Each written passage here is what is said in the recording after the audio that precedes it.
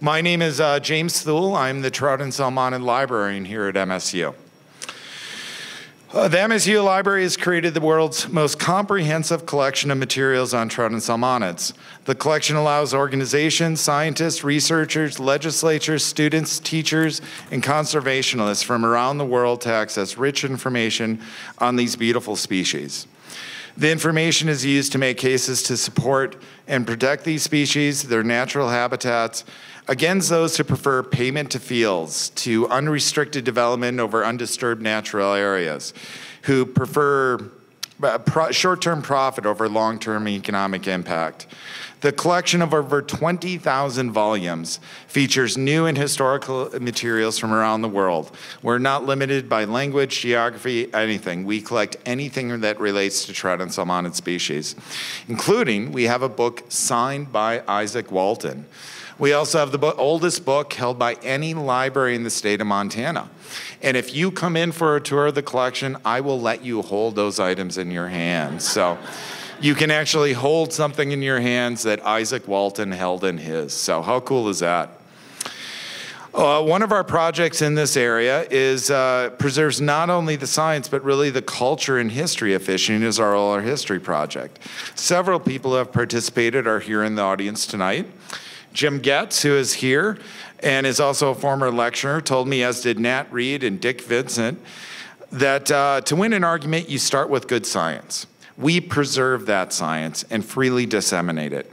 The Oral History Project has interviewed nearly 400 individuals from over 70 nations around the world and provides a primary, unfiltered resource for the researchers of today and tomorrow.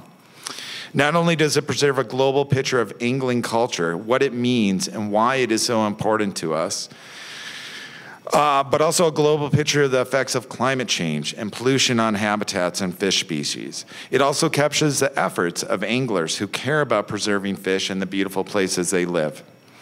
In addition to oral histories, we are honored to be entrusted with preserving the legacy of several anglers and writers through their personal papers. People like Bud Lilly, Tom McGuane, Jim Getz, Nick Lyons, John Garrick, and A.K. Best. Students and researchers can come hold in their hands that draft of The Longest Silence or the letters Bud sent home when he served in the Navy during World War II. These are original, one-of-a-kind documents, and they live in your MSU library. And they're available today and as long as there is an MSU. As I said, ultimately our goal is to help preserve the areas where trout and salmonids live through providing researchers with the tools they need. Another way we do that is by providing transformative learning experiences for our students. One example of that is a class I teach, International Angling and Fishery. Several of my students are here tonight. Several of my former students are here tonight. That gives students a hands-on experience working in our archives and special collections, doing research around angling and fisheries, and exposes them to the global culture and history of angling. The class is a study abroad class, and so in January, they will travel to Belize, where they'll see Mayan temples, experience local wildlife habitats, get a chance to eat some amazing foods like conch ceviche and roasted royal rat. Don't knock it till you try it. It's actually pretty delicious. And do a bit of fishing, of course. Last year, our class cleaned up 1,548 pounds of plastic off the beach as a part of their conservation work on the trip. For me, the class is really where the rubber meets the road. We are putting our collections to real-world use and exposing our students, many of whom will be the next generation of voters, public servants, and wildlife managers, to the real-world problems facing that future, as well as the real-world possibilities of preserving these natural areas. Now I would like to introduce Tom McGuane, a generous supporter of our library, a former trout and salmonid lecturer, and an oral history participant, and a recent recipient of the MSU Library Award of Excellence, as well as one of the most eloquent speakers and writers I have ever had the pleasure of meeting. Tom, thank you for being here, for all the support you've given us over the years, and thank you for being willing to introduce Carl. Yes. That's a big ass. No way. So cool. Yeah, he's a great guy, man.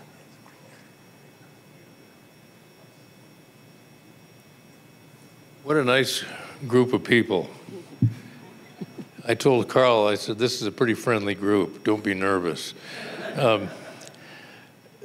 It's not easy introducing Carl Hiaasen because he's an absolute avalanche of productivity. I first knew his work when he was a columnist for the Miami Herald, and his columns are now available in 3 volumes. And if I were introducing him tonight, strictly on the basis of what he achieved as a journalist, on what can be contained in those volumes, that would be an absolute adequate example of a fully lived life. But that all happened before he started writing these celebrated novels, celebrated children's books, celebrated movies. And of all the things that I find annoying besides his enormous sales, the fact that he won the Isla Morada Bonefish Tournament 6 times brought me to my knees. He's had so many accolades that there's little I can add to it except to say that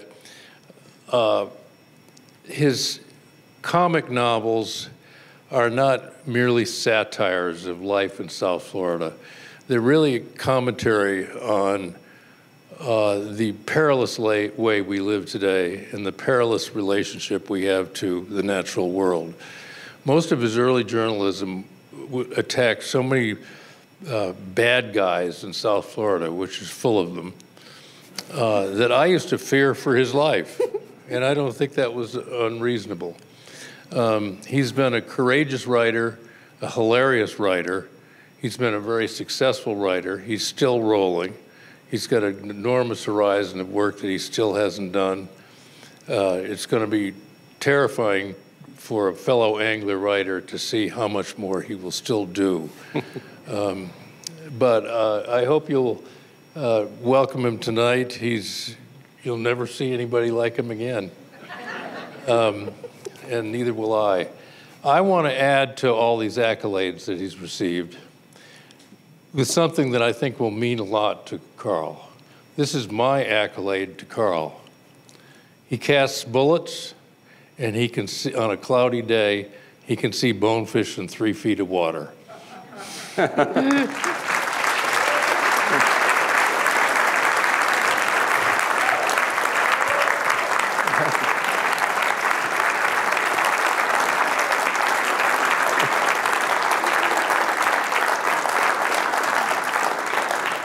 There was a day when that was true.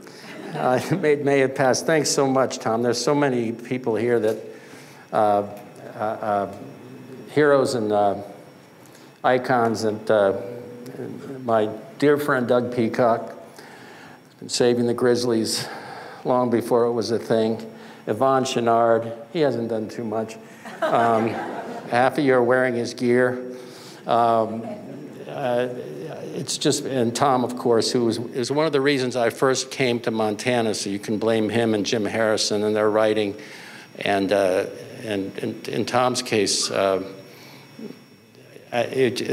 were 2 writers who were nice enough to write me back when I was writing, just, can I meet you? What do you do? And they were nice enough to write me back, and to hell with the rest of them, it didn't.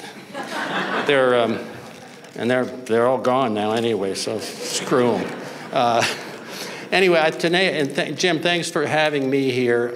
I have to say the title of this lecture was so lofty, and I felt unqualified because I have fished for trout many, many years, but I've never fished for steelhead or any kind of salmon.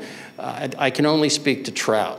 And I'll tell some other stories as well. And I'll start with the first time I came to Montana. I was trying to think, it was in I knew I'd been in love with bone fishing, saltwater fly fishing since I was a kid. I started out growing up in West Broward County in the Everglades, flat as it could be, fishing for bass and brim. And one year, my friend and I started, I think we saw something that Lefty Cray or someone had done in this thing called fly rodding. We thought that would be fun. And so I remember I asked my dad for a fly rod because we go bass fishing in the canals. And he was an offshore guy, fished from, marlin and sailfish. He couldn't give a rat's ass. He didn't even understand what fly fishing was, so I'm sure he had somebody go to Sears or whatever and get me, and it was fine. It got me a fly rod and the reel. All I needed was a little Fluger Medalist, and I would have been happy. But my dad didn't know, and he got me this reel that had a trigger on it, so that you could hit the trigger and it would pull up all the slack, when you're fly fishing. But that's not how it's supposed to be. And it drove me crazy because my good friend Bob, who later became a great guide, had gotten a little Fluger Medalist. He was out there and he had no trouble getting them. And I'm out there dicking around with this little trigger. And so I thought, Dad, I took the reel in my room one day, and I didn't realize there was a whole spring contraption. I was messing around with the guide, and the whole reel exploded in my hand. And it was like a wire spool shot, and I had destroyed the Christmas present within a week. So my mom promised not to tell Dad, and I ended up getting a little, basic fly reel, and that's where I started fly fishing.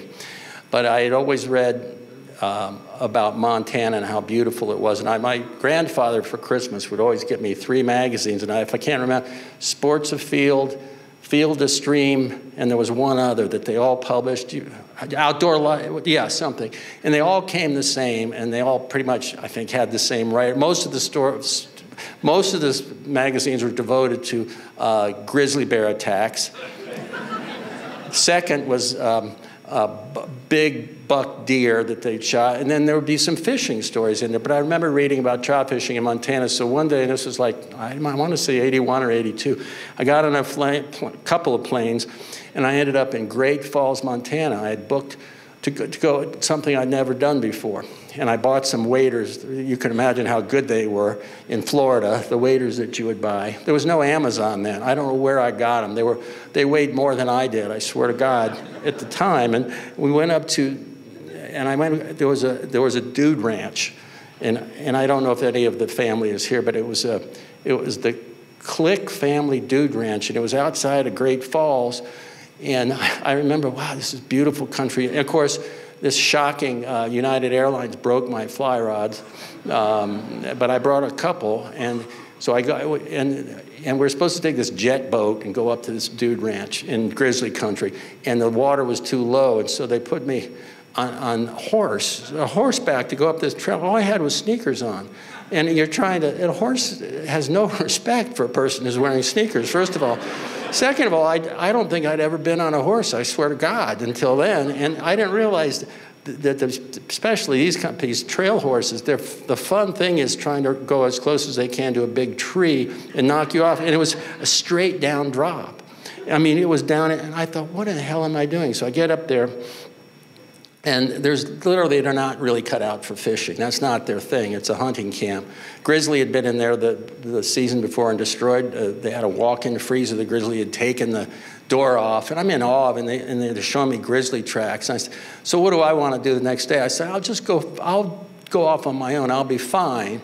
I'll be just fine. So I got in the Sun River where I was fishing. It was very narrow, and I didn't really understand how rivers work very well, because where I lived, it was just swamp. And I remember I thought, well, this isn't and I was casting. I mean, I had a little assortment of flies, and I think I caught a couple little fish here and there. They might have been cutthroat, I don't remember. But at one point in the day, it got hot, and I'm hot anyway, but I thought, well, this would be nice. I'll cross this little river right here. It'll feel cool on my waders, and I'll just get to the other side. I'll have a better cast. Nothing, what could happen? I was all by myself.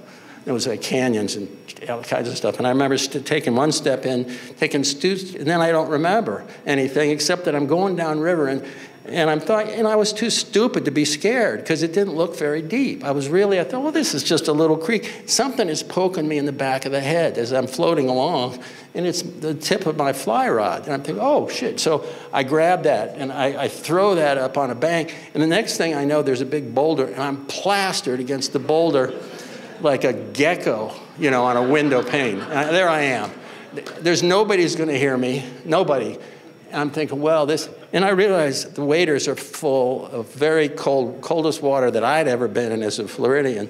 And I think, I've got to get out of this place. And maybe the thing to do is get out of the waders, which is, it was easier said than done.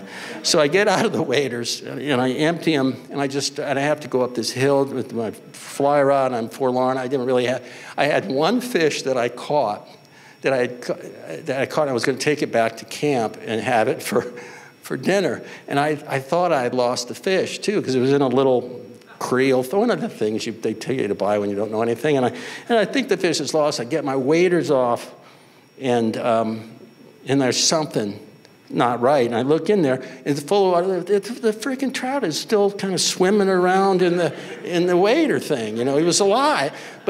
So I said, by God, I'm going to eat that son of a bitch. And so I walk up. This is a true story. I get up the hill. I'm in not great shape anyway. I mean, I'm just not used to mountain. I'm not used to elevation. I get up to the hill, and I find my way back to the Click Lodge, or the Click Dude, whatever it was. And they were very nice people, but I didn't realize they had a strict rule that if you weren't in camp by 6 o'clock, you didn't eat. Everybody ate at 6, and they rang this giant bell, which you can't hear at the bottom of a canyon, I promise you. And I walk in with my trout, and the whole lodge area is dark. They're going to bed. And it's only like 6:30. Everybody's in bed. There's no food. And I have a dead, stinking trout. And I thought to myself, I've got to do more of this kind of fishing.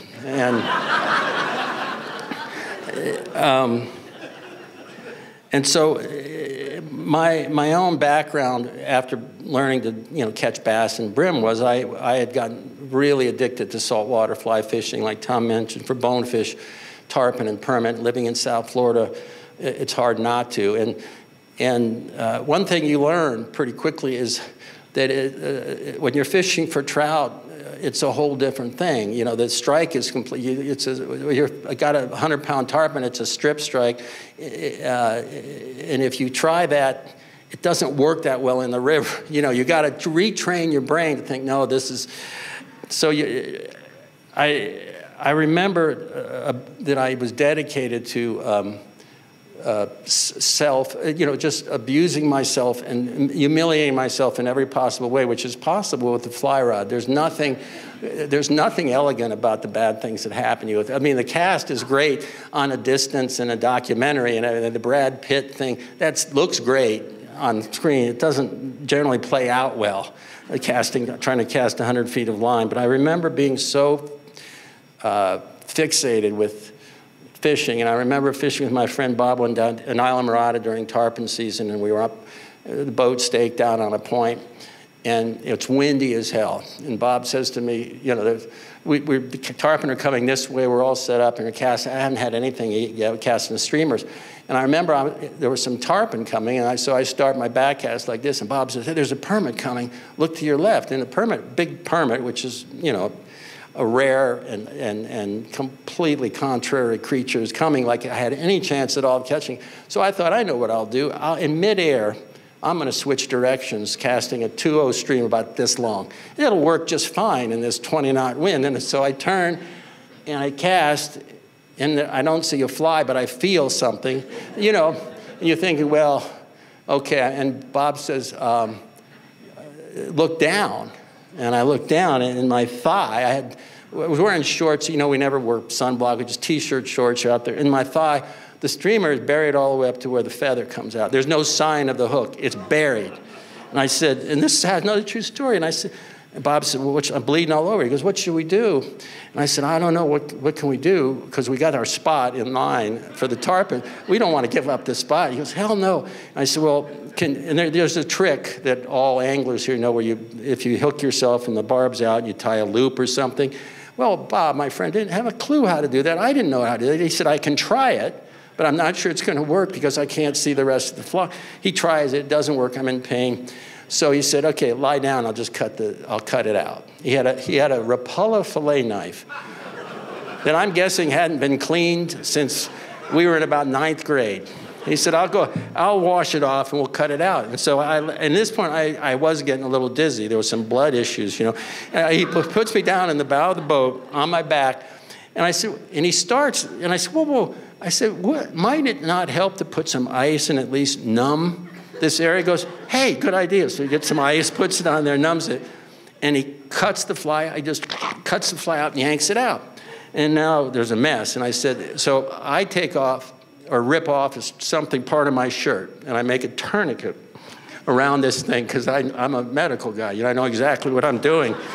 And I tie this thing off. I tie this stupid thing off. And I said, I think we're good to go. And he goes, how do you feel? You still feel dizzy? I don't feel dizzy anymore. Tarpon pouring down this bank. You know, I said, I feel good. So there, he's got a picture of me. This is about 5 hours later, right? There's a picture of me, and I hooked a big fish right around, you know, before sunset. There's something, it's almost dark. We're out there like idiots. Now I've got a big tarpon on. He's got a picture of me fighting it, and this blood-red tourniquet on my bare leg. And I'm, you know, I think I'm a macho guy. And of course, afterwards, we go in that night. He says, you know, I said to him, what do you know about tetanus? Should we probably? And he said, I think we might go to the emergency. Well, maybe we, so I remember we had to go to the Mariners Hospital emergency room on Plantation Key. Their specialty is hook. All they do is remove fish hooks, basically. Come right in, good, you're good to go. That's the kind of stupid thing. And I thought this was just, I thought only saltwater fly fishermen were that, you know, deranged, but that's not true. I found out with trout, it's the same thing.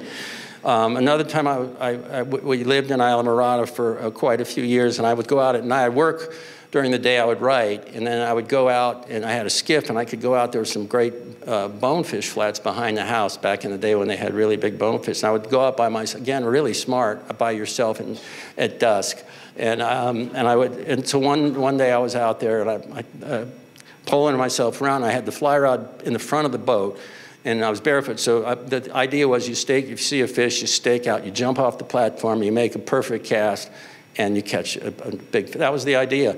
So there's a big bonefish tailing, really big one. I stake out, I tie it off, hop off the platform as quietly as I can, go to the front of the boat. Now here's and I never took my eyes off this tail it's wagging. And there's my rod, and there's the fly. And ideally, you should probably look at your equipment before you pick it up. I think that would have been a better move, but I was just kind of blindly, I picked up my fly rod, and I reached around, and I dropped the rod, and the hook, I was holding just the line, and the hook came up, and it went into this hand in that vein right there. And I look, and now there's a little fountain. It's just spurting at me. I'm all by myself. And of course, I make enough noise. The bonefish is gone. I'm all pissed off. But I realized that the boat, there's a lot of blood. I should do something about this. So I pulled the stake out, and I had shoes. I had a bunch of stuff on the boat. And I just drifted into deep water, and I turned it on, put it in gear, and all this flying off the back of my boat because I was worried. Again, I'm getting a little dizzy. I don't like blood. I thought, I got to get back to a dock somewhere. So I got home, and again, tied it off, but I had this bone crab fly in my wrist. So I tied it off with the crab fly in my wrist, straight to Mariners Hospital. Hey, Mr. Hiaasen, come on in. Same stuff. But that's just the level of what you do if you love something, I guess. So I started fishing in Montana, and then I started coming back almost every year if I could, and eventually we got a place near Livingston, so in the summer we come, and both my boys can outfish me, and that's one thing I'm very proud of. But I think what they fell in love with, both in Florida and here in Montana, was just an incredible connection with nature. You were just in such a place, and on the right day, even if you get skunked, whatever it is, you're in a special place surrounded by just breathtaking beauty. And I want to say the fish, for a normal person, you would say, well, the fishing becomes secondary then, doesn't it? And your answer should be yes, but in my case, no, I want to catch a fish. And I'm afraid I might have spoiled it for my kids a little bit intense. I remember my oldest son, who's not here tonight, my youngest son is, but I remember taking him, I had a small skiff and I had a platform for myself. I remember at 6 years old taking him bone fishing. And you know, if there's nothing else you can say about a 6-year-old, they're incredibly quiet and patient. They'll sit there for at least 2 or 3 minutes before they start. But Scotty was very into fishing, and I had it rigged up with a spinning rod, and I was poling him along. We were down in Marathon near Vaca Key. Tom knows where that is. And I'm poling around down there, and Scotty said, and I'm looking, I said, keep your eyes out there for a moment. We're only going to get a couple shots. I had a shrimp on his line. And he said, Dad, there's a permit just popped up behind you. I said, yeah, right. How do you even know what a permit? Just watch ahead of it. So I keep poling like the macho asshole that I am. Yeah, no, forget about it. I look out of the corner of my eye, there's a big permit tail wagging like this, and he goes, and I spun the boat, of course, scaring. The minute you spin the boat, they're gone, and it was gone, and he's never let me forget that. You remember that first permit you told me wasn't there? Well, it was there. So I feel like I've kind of infected them a little bit. Now I don't know that I've done anything on a Montana River as well, maybe yes, but as dangerous or as inexplicable as some of the things I did is saltwater fly fishing. And you hear these stories about big tarpon, and it does get in your blood. And I remember one time we were off a long key, and I hooked one, and by tarpon standards, it wasn't, I would say, it was big. It was plenty big. It was probably 110 pounds or so. And, everything was normal. I had the fish I got the fish eventually up to almost to the side of the boat where you could get the fly out, and then it all of a sudden gets the second wind, and it zooms off. Instead of like zooming off on the flats or towards one of the bridges, it starts heading out to Andros Island. And I've got a drag pretty tight, and I said, Bob, what's going on? He goes, where's your drag? He checks the drag, and it was right, and he goes, okay, so we'll follow it. He puts the engine down, off we go, and we're out in the Hawk Channel in a little skiff. It's wind, it's like this. And 4.5 hours later, I said to him, sun's going down, and I said, when this son of a bitch rolls again, two things are going to happen. I'm either going to stop him and back him up, or I'm going to break him off, but we're going to go eat dinner. And he said, you're absolutely right. I'm sick of this too. Because at that point, it's like being hooked to a Greyhound bus. There's not jumping anymore. The thing is just trying to kill you, kill your spirit, kill your soul, and it worked. So sure enough, and the tarpon rolls, and I just held all the line, and actually the actual fly line, bam, broke. I said, well, we got a story, don't we? And Bob said, yeah, let's go get something to eat. And that was the last time I ever fought a fish that long. And I don't regret doing it, but I think of the manic state of mind that you have to be in.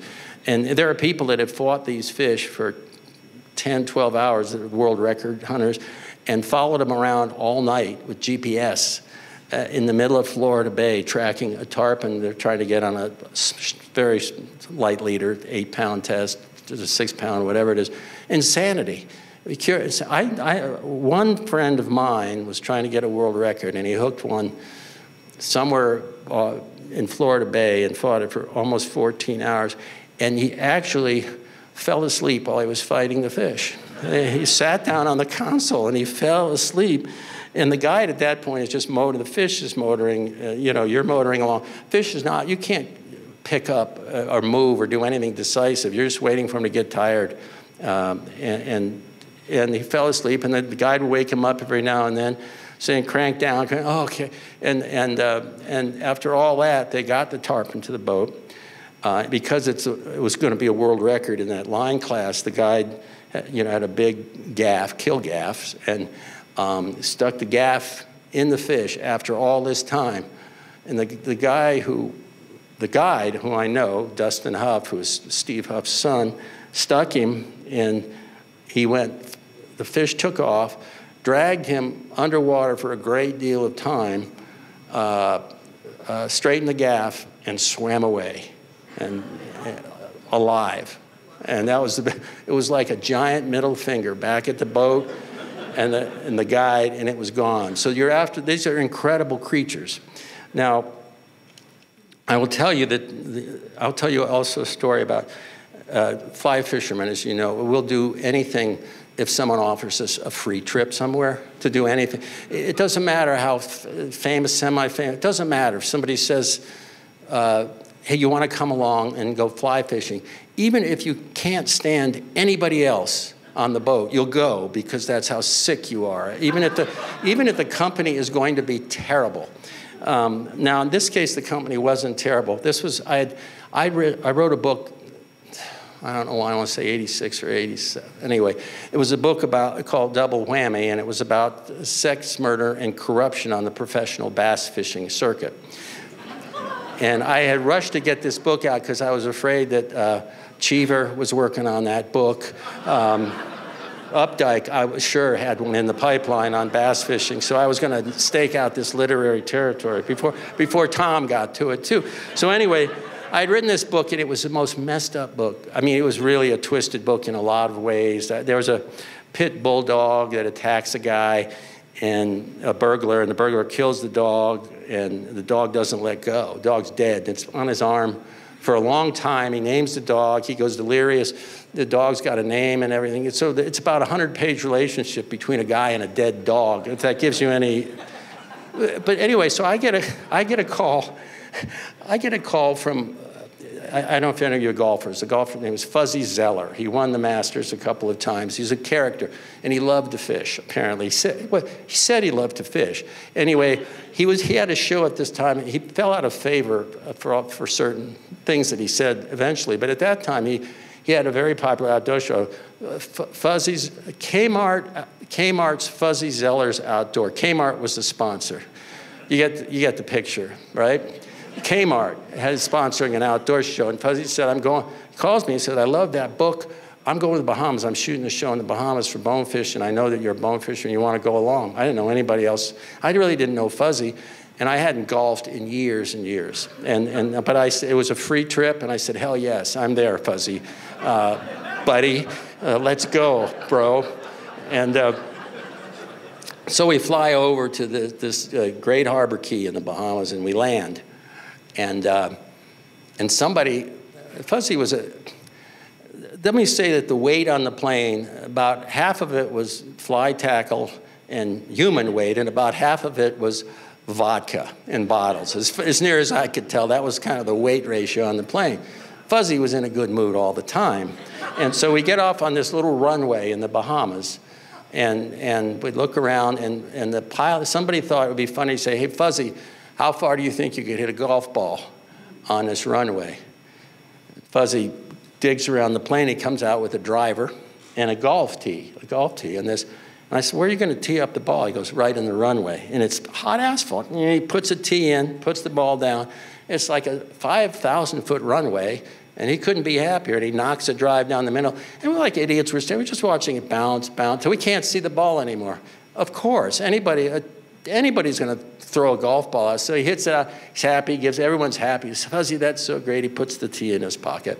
And so then we commence. There's a camera crew. We go out.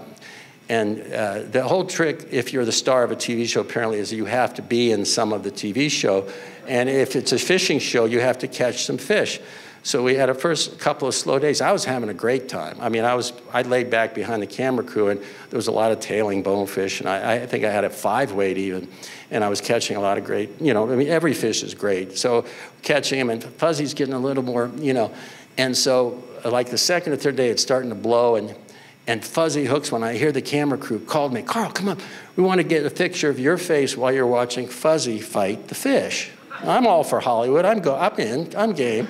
I go stretching. I got my rod. I'm standing there. I got a little khaki shirt on. It was pretty, like I did kind of care, but I was just standing there. The camera's on me, And oh, good Fuzzy. And he's fighting the thing. He's fighting the fish in. It's run out, 100 yards, and he's fighting the fish in, and the handle of his reel, the handle part falls off into the water.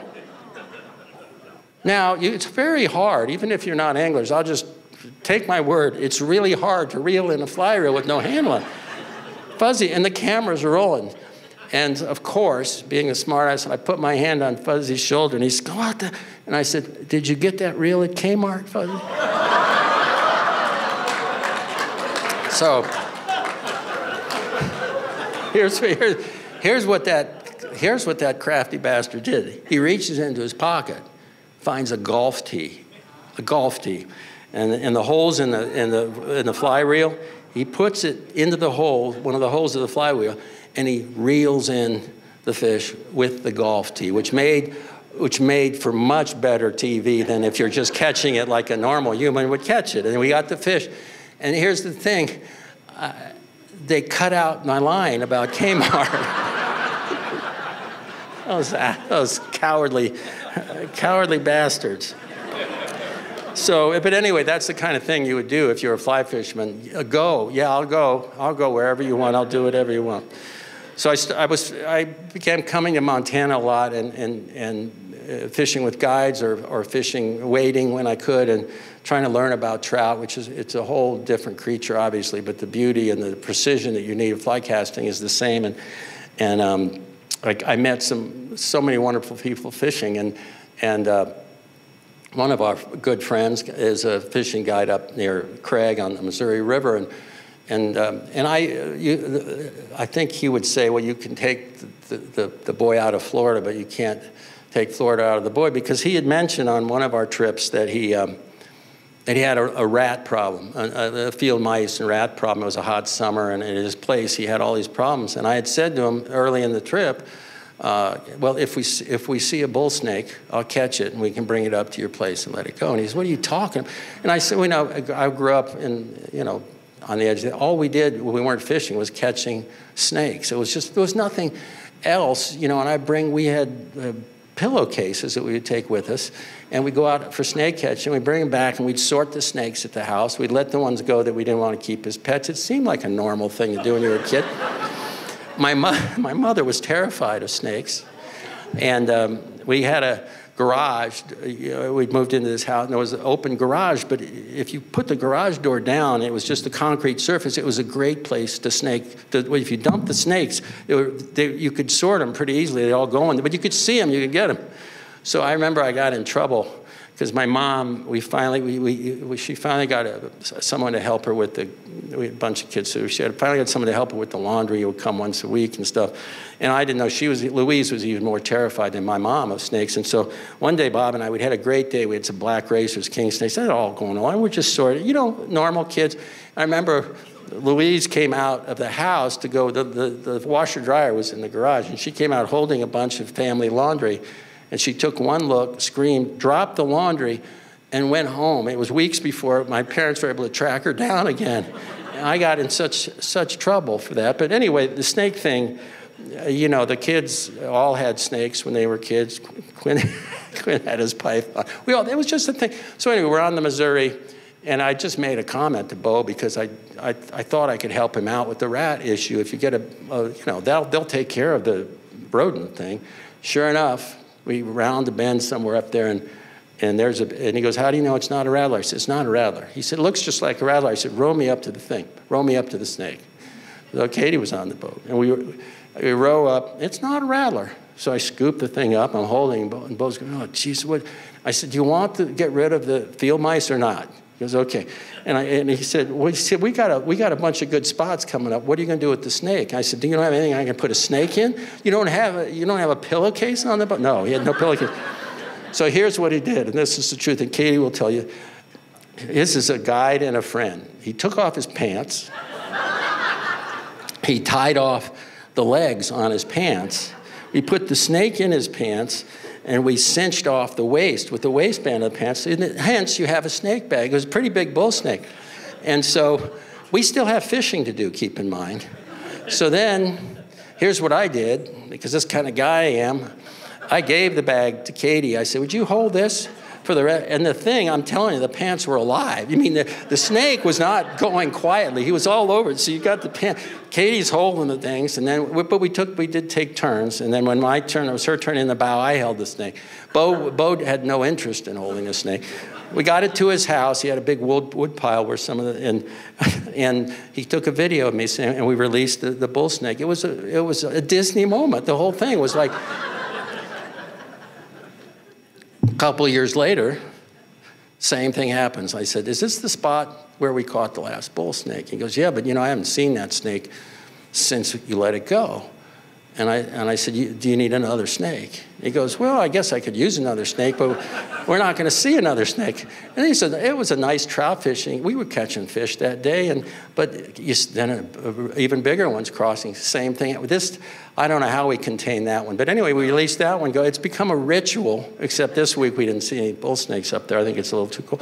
But anyway, to me, that's just a normal day on the water. You know, we have pythons in Florida, bull snakes on the Missouri. The connection should be obvious. It's so, you know, it's so disturbing. I want to tell the story because Tom and Lori McGuane are here, and Jimmy Buffett was a dear friend of mine, and I went on many fishing adventures with Jimmy, and the fishing with Jimmy was unlike any other fishing adventure. You would, if you've heard his songs and you listen to his philosophy of life, he had a certain thing. And I remember one of the last times we went in the Bahamas, and Tom will be able to laugh, Lori will be able to laugh at this. Jimmy lived a good life, and he believed in having nice things around him. I mean, there were boats, there were things, and we would joke that is the Navy here, because there often was more than one vessel, more than we needed at the facility. So he loved fishing off a paddleboard, fly fishing off a paddleboard, which looks great and sounds poetic and all that. Paddleboards are... You hook a fish on a paddleboard, there are complications. It's hard enough on dry land or in a drift boat to catch a good fish, right? Or on a skiff. So anyway, Jimmy was all ready to, we traveled all the way over the west side of Andros, went through Middle Bike, and the rest of us were in skiffs, and we had our fly rods, we were saying goodbye, and Jimmy, the paddleboard came out. There were two paddleboards out. One was for Jimmy, and one was for the pilot of his seaplane, Gerald, who was a great guy. Gerald was going, Darren was going with Jimmy. So they were going off in one direction, and there was a third paddleboard that the pilot was taking, and he had all his contraptions on it. And I said, what is all that stuff, Gerald? And I said, where are you going? We're going back in the mangroves, bonefish. And I said, what's all that? And he goes, Gerald said, that's the drone, man. That's the drone. I said, wait a minute. He said, yeah, the drone fell. And Jimmy had an earpiece on. He had the whole rig on. This is fly fishing. And so he could talk to Gerald at any time, and Gerald would say, there's a school of fish about 50 feet coming at you. And Jimmy would say, oh, okay. And he said, yeah, there's 5 fish. He had a drone up. And so, and there's Gerald talking, and he's on his, you know, and then Darren, and here's what you learn. Bonefish have been around a couple million years, and there's a reason. They're going to outlive all of us. Jimmy, if you're on a paddleboard, you don't necessarily see what's coming. And fish after fish somehow got by him, even with all the gear and everything. So do y'all know what microdosing is? Well, bone fishing is hard enough without hallucinogens. And I remember hearing just the crack of the radio, and I just remember Jimmy wasn't mad. I just heard him saying, do y'all see the color of the clouds right now? What are you? He saw what he needed to see. He was happy as he could be when he got back, didn't catch a fish. Gerald came back, the drone landed safely on the boat, and we went back to the lodge and, you know, relaxed for a while, but that was the deal. It was just a surreal experience. And it wasn't, it was enhanced in a way by, I guess, by the mushrooms or whatever it was. But in general, the nice thing is it didn't make a difference at that point, because he probably would never have seen those fish if they had bumped in. So he would have seen something. It wouldn't have been the bonefish. I'm going to tell another story, and then they asked me to take some questions, which I'm happy to do. But I started with the story about up on the Sun River, my first trip to Montana, and I'm going to flash forward many years to the Boulder River, when I know what I'm doing and I don't have an excuse for being stupid. And I was fishing at up the river with, I'm sure Tom knows John Willis and the ranch up there. And So I was going down to fish the upper boulder, and John said, here, you stay here and just fish this down this way. I didn't know my way around very well. And I'm going to go upriver a little bit, and I'll meet you back here at a certain time. So I said, fine. I got waders on, and I don't want to say the brand, but it was the kind that you cinch here so that if you do fall in, the waders don't necessarily fill up, and you don't necessarily expire. And I thought that was a positive selling point. I had it cinched. I had them cinched tight as I could, and I was fishing away, and I don't know why I'd catch one every now and then. And here's what happened. I'm standing on one side of the bank. Again, it wasn't very far across. And there's a trout rising on my side of the bank, which I can't get to because of trees. So I think, well, I know what I'll do. I'll be a crafty person. I'll cross this little short part of the Boulder River, which how strong could it possibly be? And I'll get to the other side, and then I'll have an angle on these fish. So I got my flyer out. I'm all cinched. I start walking, and I think it's gravel beneath my feet. And I discover that it isn't, that it's soft. And when I put on my wader, I sink down. And you know the things you cinch? They don't work. The water came pouring in. And again, I went downstream. This time I knew I ditched the rod right away. And they filled up, and this time it wasn't funny. There was no rock for me to land on like a gecko. There was nothing. I go into this pool, and I'm circling. Now it's full of water, and I can't swim. Your legs, you can't, you're weighted down. All I can do is do this, and it's not working. There's too much current, I think. And it really does start closing in. It really is darkness closing in because I was losing strength, and I thought, what's going through my mind was, I'm about to die over a 15-inch fish. That's what they're going to say at the funeral. I can't do that. I'm not going down for a little 15-inch rainbow. God bless him. I'm not dying for this.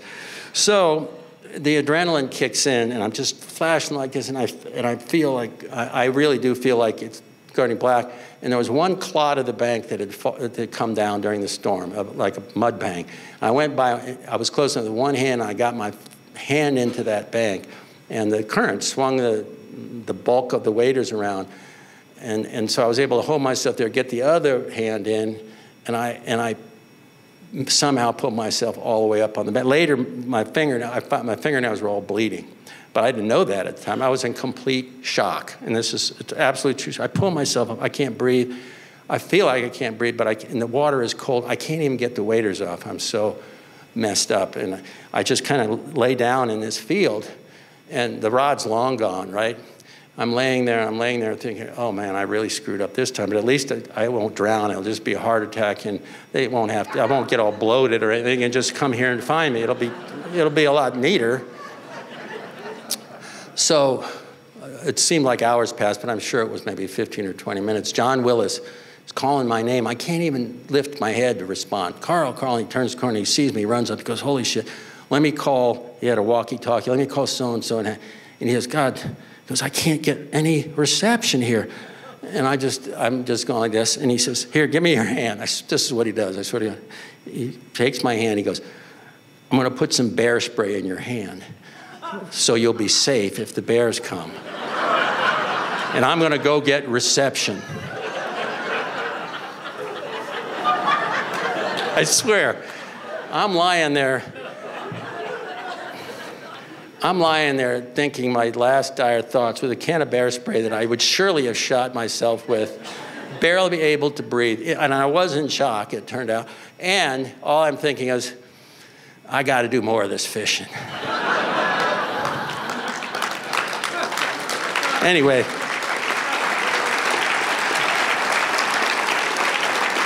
I didn't die, but it did make me question everything. Any of you want to talk about anything? We can talk about the books. We can talk about movies, TV. We can talk about religion. That's a good subject if you want to. Politics is good. I'm glad to be in Montana because we were talking. We have to get away from all the political ads in Florida. I've never seen more political ads on any.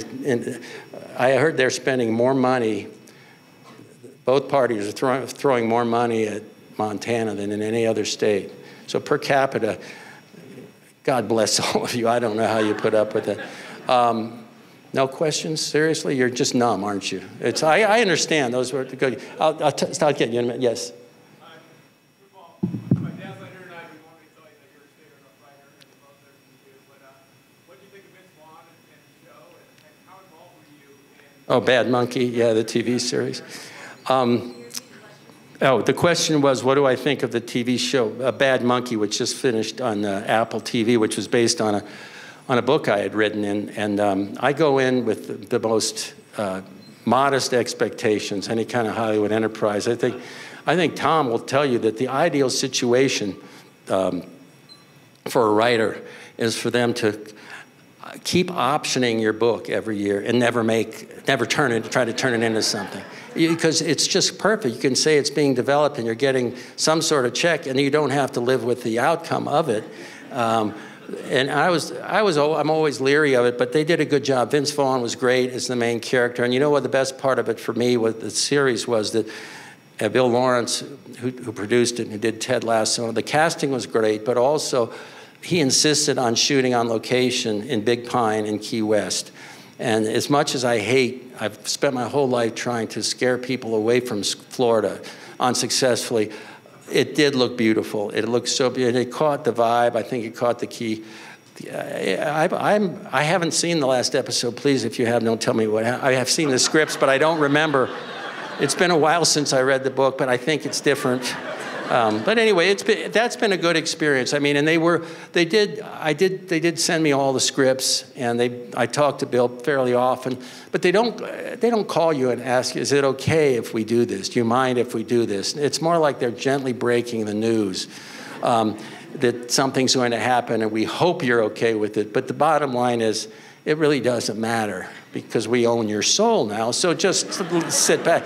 I remember years ago, I did a book called Striptease, and it was made into a movie with Demi Moore and Burt Reynolds, and they filmed a lot of it in South Florida. And I remember they were so nice to me on the set, and everybody.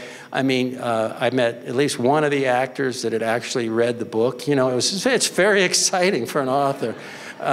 They'd actually read the book, you know, and they were nice. I went to the set a couple days, and Demi Moore was as nice as she could be, and Burt Reynolds was as nice as he could be, and everybody was nice. And so getting to the end of shooting, I remember the director calling me and say, "Hey, I thought they were done, you know," and they had stuck pretty closely. They told me stick to the book, and authors always feel.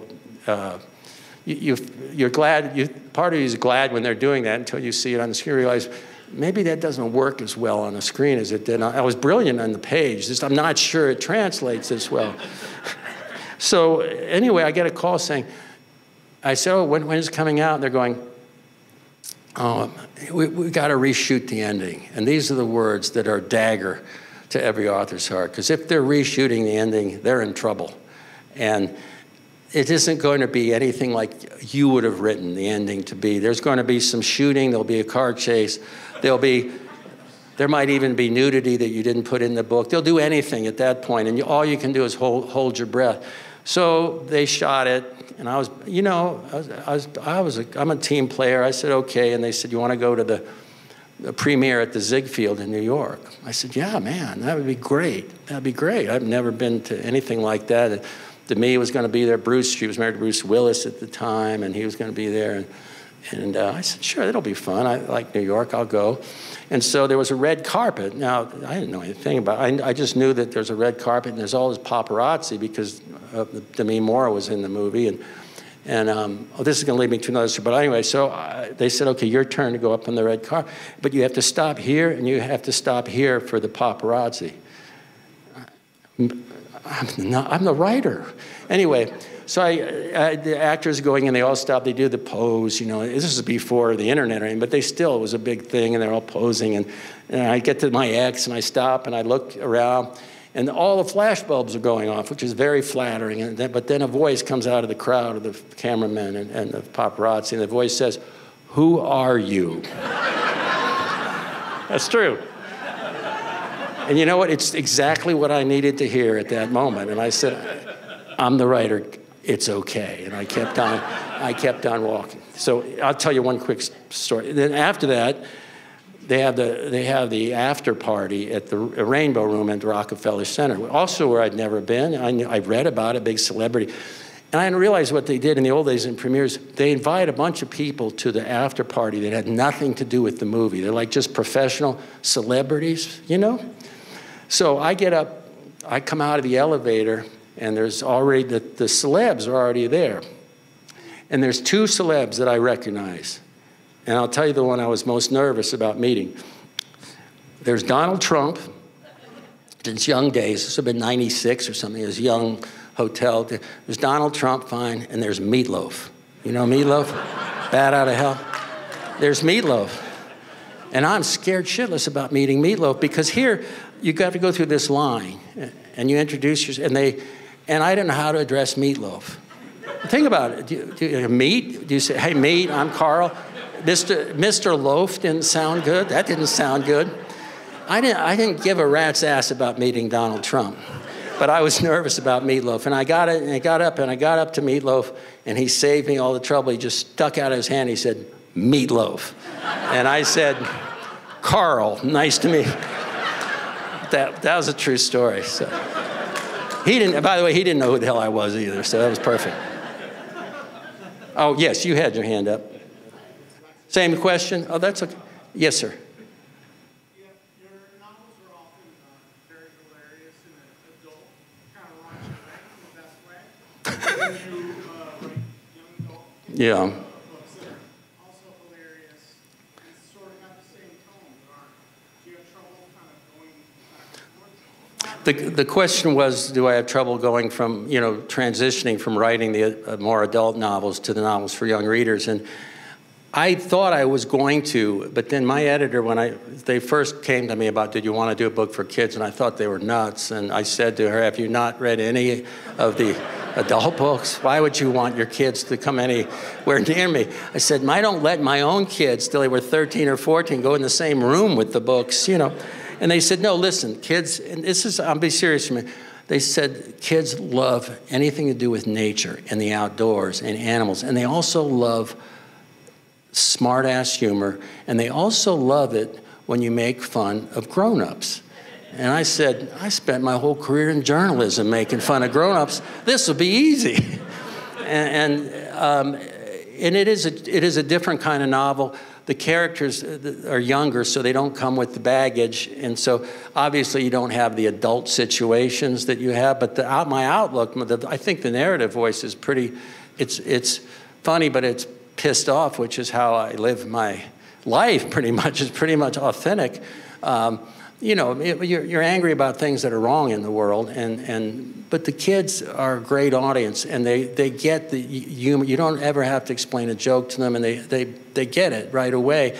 And what was rewarding was the connection, the letters you get from them, and they didn't even have to be in Florida, but if it was a book about the little burrowing owls that are getting bulldozed, which was a page out of my own childhood, so they could put up a development called Hawaiian Gardens in Broward County, Florida, bury the owls.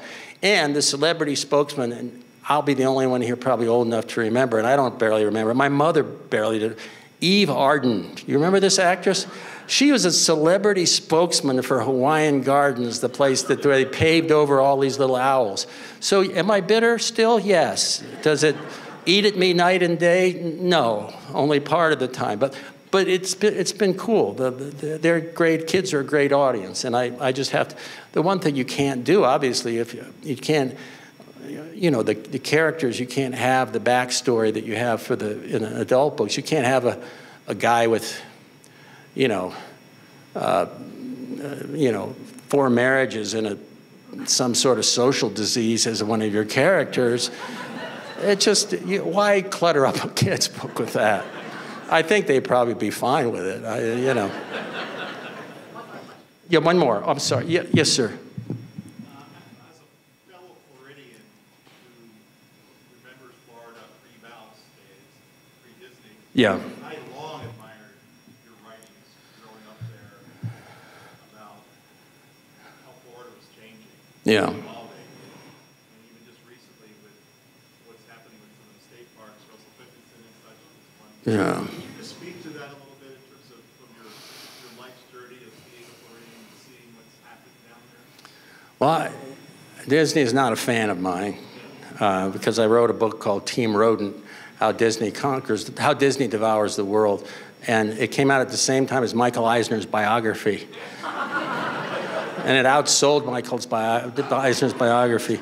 So it's a hard thing to watch. And to some extent, if you're from Bozeman or from places in Montana that have changed so dramatically, Bozeman, even a town like Livingston or Missoula or any of them, when people fall in love with a place, what can happen to it if you just sort of fling the doors wide open and say, come on in, and you see the loss of habitat and you see the pollution, which was devastating in the Keys when I was living there, and you see all of that, and so you carry it with you. But I don't know whether Tom would agree with me or not, but I think that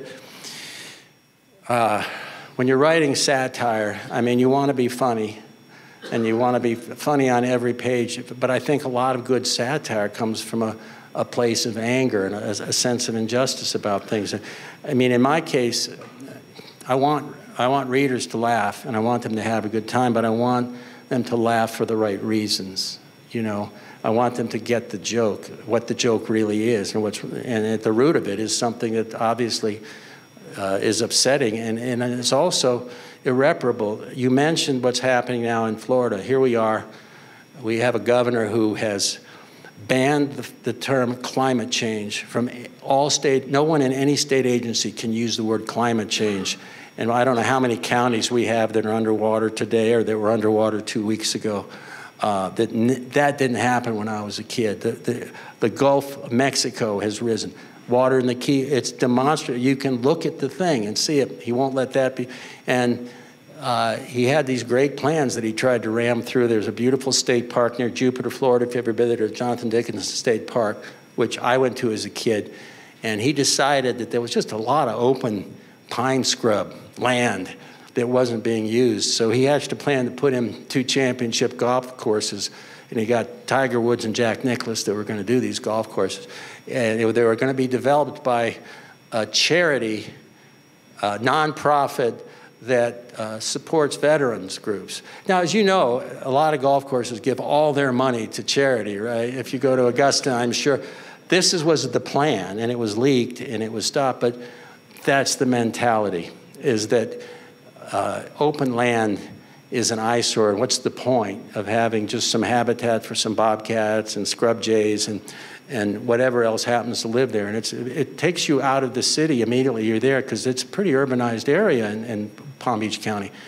But this is what, to think in the year 2024 that you know, some of us are old enough to remember James Watt, who was Ronald Reagan's Secretary of Interior, who, you know, I don't think he ever looked at a tree that he didn't think, would be better off as firewood or a dining room table. They had no soul for the outdoors, and here you're doing it. Now it's a little more dangerous because they're masquerading as environmentalists. Ron DeSantis got a bunch of Red Tide Ronnie is what I call him, but he got a bunch of money for the Everglades restoration, and he's now an environmentalist, but all this stuff's going on the side. So yeah, no, it's all going on. The fight never stops. You all are on the front of the battle here, I think, in Montana, about deciding which way you want to go.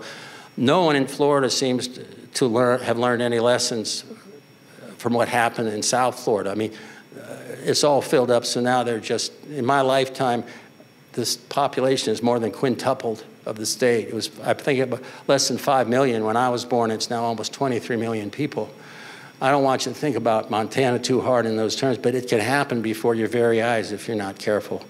So I'm going to leave you with that. And thank you for being so great and so understanding. One more. There's a miscreant. Hold on.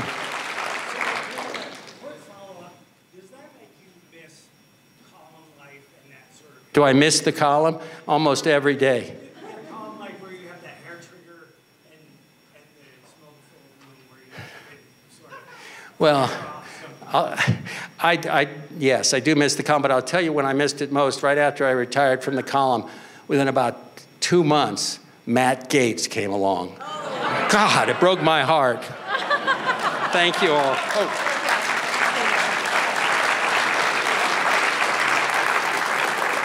So I know I'm not the person you came to hear, but I would be thrilled if you'd stay for just a few more minutes. But first of all, I'm Dorlyn Rossman. I'm the Dean of the MSU Library, and we are the ones who invited Carl here to talk to you. So first of all, here is a gift bag from... Oh, perfect. Thank you so much. Yeah. Thank you. So that's some gifts from the MSU Library. And so one of the things I've been all over the place thinking about what I might say. I have my notes, but one of the things that I think Carl has really brought out for me is just thinking about, like, why do I like fly fishing? And frankly, I like just being around water. So my first time in being in Fort Myers was, I grew up in North Carolina. I've been in Montana for 23 years, which is more than I've lived anywhere else. But I was at University of North Carolina, and you had to take PE classes. So I took 2 PE classes. One was water safety instruction, so I would save people from drowning. I had to teach football players how to swim in order to graduate from UNC. And then I took a scuba diving class. And we spent the entire semester in a classroom learning about scuba diving, going in a pool, looking at each other, putting on weight belts, and just looking at humans. It was so boring. And so at the end of the class, my instructor actually chartered a trip for those of us who chose to go down to Key West and do 5 scuba diving dives. And so I actually got to see real fish instead of humans underwater, and it was amazing. And so the reason I like to fly fish is just being around the water. I mean, any excuse to be around water, and you know, if I catch something, if I see the fish, that's great. If I don't actually get the fish, it's disappointing, but I got to be around water, and I that's one of the things I find really enjoyable about Carl's writing, is just those moments of being around water. And I think that's part of what he's trying to encourage us all to preserve. So I wanted to remind you about this Trout and Salmonid lecture series. This was started in 2011, so we've had this annually, except for a couple of years during the pandemic. And Dr. Richard Hoffman started that with trout and fly, work and play in medieval Europe. So over the time and every year, we've had speakers including writers, government officials, angling enthusiasts, professors, scientists, many of whom are here tonight, who have actually spoken at this lecture series. So why would the library at MSU have a trout series? And the reason we do is because we have a collection at the library of trout and salmonid materials, and it's the largest collection in the world around materials for a library around trout and salmonid. That's a really big deal. And it's not just about the fish, but it's about the ecosystems, about water access, about all the stories we tell, and preserving that for future generations. And so that's really a big deal, and the reason we have that is because a lot of you have helped support it. So we have collections like Bud Lilly's collection. We have a Trout and Salmonid initiative that was started by Bruce Morton, who was the library dean who hired me back in 2001. And so he started this collection, and at that point we didn't have any materials. And we've increased that, and right now we have over 22,000 volumes of materials, many of those that are digitized. Jim Thule, my colleague, who we've worked together a long time, he started the Angling Oral History Collection. Just today, he interviewed Carl. And that will be added to our online collection of oral histories. So we're telling the stories of being fly fishermen. We're preserving those histories. We are trying to make it so that future generations have access to this. The MSU Fish and Wildlife Ecology Management Program is one of the reasons that we do this at Montana State. This ties directly back to the curriculum. Students can come in and use the materials and see how fly fishing, ecologies, fisheries, how that influences so many aspects of our lives, and it's integral to being in this part of the United States and actually North America. Don't want to forget our colleagues to the north and south. So one of the reasons I wanted to talk to you is because I want to encourage you to continue to support this. So Bruce Morton, like I mentioned, he started this collection back in the early 2000s, and he started it with an endowment. So he was trying to endow us to have enough money to continue this work. And so I've picked up that from when he started, because when he started basically with nothing. And so should you feel inclined, please help me round out an endowment he started 20 years ago. And so when you're leaving, there's a gift form. This isn't, I'm not passing a basket, but I just want to encourage you to think about, is this something that you'd like to continue to see? We want to continue to bring in lecturers, have opportunities for people to come use our collections. It's a collection in the library on the second floor, open to the public, and much of it is digitized and online. So if you feel like this is something that resonates for you, please consider your support, and that could be donating collections, it could be donating time, donating resources, but ultimately this is a public good. And that's one of the reasons we're excited to have Carl and others here. So I want to thank a few people. Thank you, Carl, for being here. And my husband and I were reading your book at the same time. We were talking the other day about it being a thriller. And my concept of a thriller is when you want to tell the other person what happened before they read that part. So I said to my husband, oh, there's this part on the boat. And he said, oh, did they find the other snake yet? I was like, why are you telling me that? No, I have not read that part yet. It's because he was so excited he wanted to tell me about it. So it was definitely a thriller. So thank you, Carl, for being here. Thank you, Tom, for introducing Carl today and for your donation of your papers to our collection. That's just something that keeps on giving. Thank you to Jim for bringing Carl here, bringing so many of our folks here, and being such an amazing resource. I want to thank Ann Vincent-Guerra, Gavin Herzog, Christina Tranell, and Michaela Bader for their support in preparing this event. Our Friends of the Library board members. So I mentioned Bud Lilly, and our current chair of the Friends of the Library board is Chris Lilly, and he is, amongst other things, Bud's son, and so he's helping carry on his legacy. And so thank you for the other board members who are here. If you're a board member, we're going to raise your hand real quickly. So several of you, yeah, we've got several in the audience, so thanks to you all for supporting it. And most of all, I want to thank you all for being here. So you can come have a tour of our archives, come use the archives, use our online resources, and you can come back next year for our next Trout lecture. So thank you so much for being here tonight. And there's food over here. Please enjoy that beverage over there. And thank you and have a great evening.